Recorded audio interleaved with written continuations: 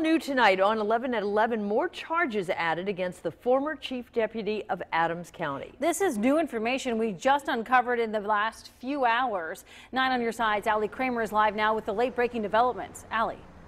Well, Carol and Tanya, for the second time in just 1 week, Jeff McCarty will appear again in an Adams County courtroom. Now, he was just facing 1 charge of rape, but now he's facing 5 additional charges.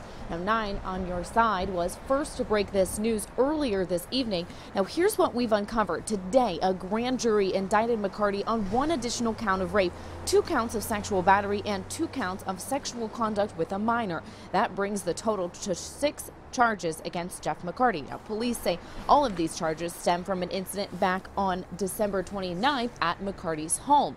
We're told it involved a 15-year-old girl. He will appear in court tomorrow morning to answer to these new charges, but tonight he remains in custody on $100,000 bond, but we're told that could change after tomorrow morning's court hearing.